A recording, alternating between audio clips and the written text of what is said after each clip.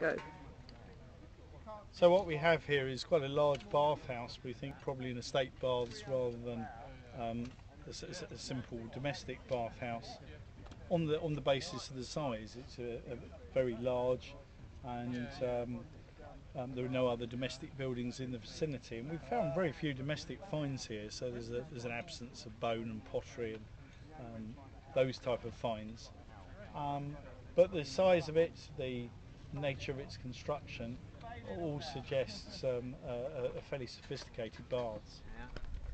With the drawing water through as well. It's the hot air by the looks of it. The actual order of the rooms and the actual entrance to it at the moment is a bit of a problem. But we do have 4 rooms, and we have a nice absidal structure. We have what looks like absidal decorative features, because this absidal piece here has had pillars sat on it, so you know that this area is heated, but we're wondering if there's sort of a plinth, the seating area around the outside.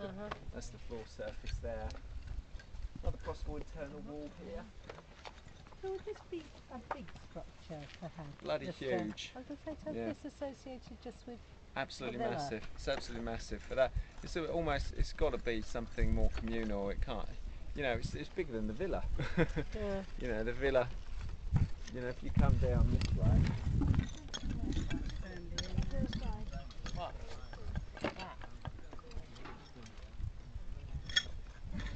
Sorry to like hearing your bonfire.